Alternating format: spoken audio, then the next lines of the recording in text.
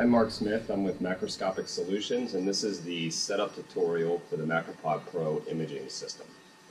I'm going to start with the tripod that comes with the system. This is a really right stuff tripod mounted with some different machine parts. And what we're going to do is we're going to go ahead and extend this front leg, the one that's directly opposite where your camera riser is going to sit. And you're going to extend that to a 90-degree position.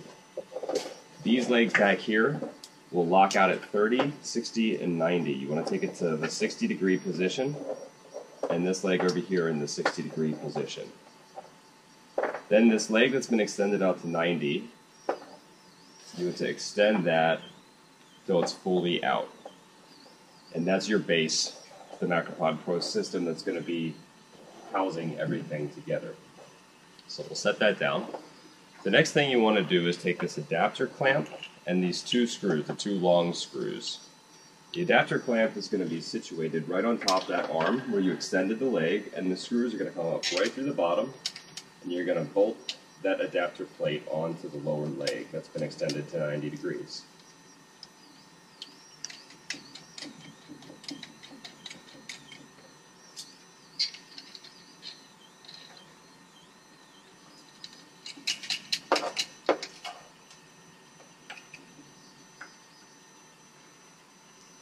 The next thing you're going to do is you're going to take your stage. Now this stage can accommodate different stages. With the Pro system you also receive an automated rotary stage by Cognisys that allows you to complete 3D models using photogrammetry. And basically this stage, these 4 screws here will come out and that rotary stage will come in, and that'll be covered in another video in the near future. What you're going to do is you're going to take this base, and where the stage is facing you, that's the part that's going to be facing the camera. That's going to be situated right into the adapter clamp, so you're going to loosen it, and then you're going to tighten it so that that stage sits firmly in that adapter plate.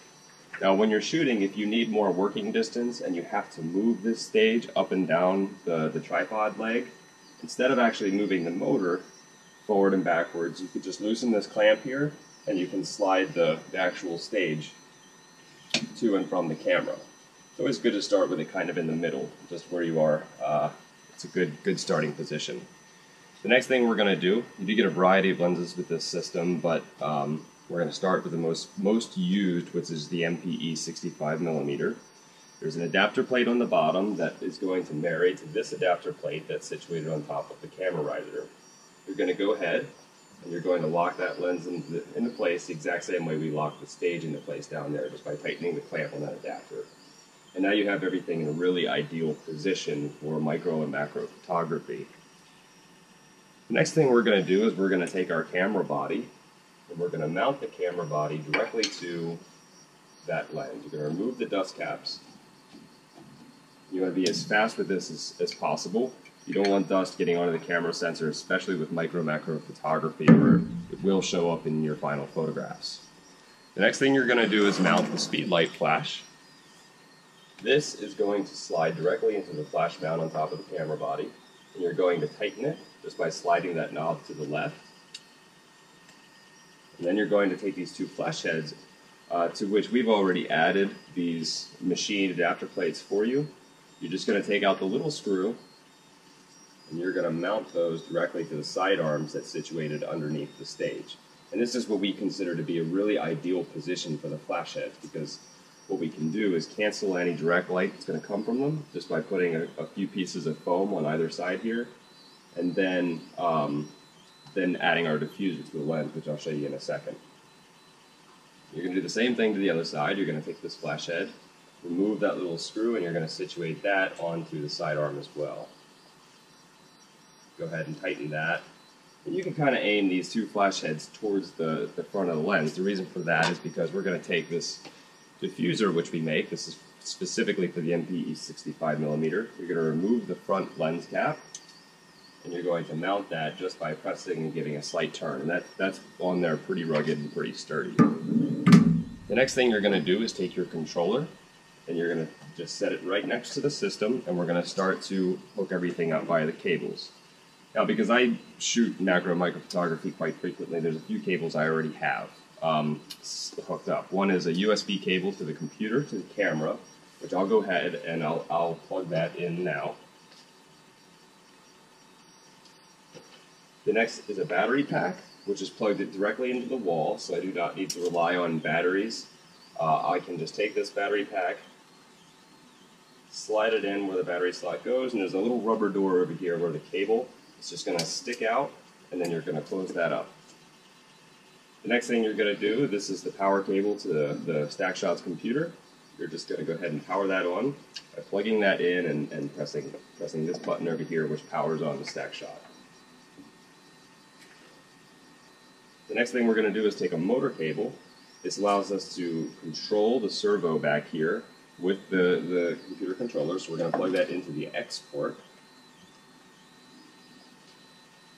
And then we're going to go ahead and mount that directly over here. And the only other cable that we need is for this controller box to control the camera shutter. So this is a camera shutter cable that's specifically made for these Canon bodies, but they vary among supplier, body, and manufacturer. So we'll go ahead and we'll plug that in. This gets situated in here so that the cable is coming out in the direction that the lens is situated. And you'll go ahead and press firmly on the back of that to make sure that that's it.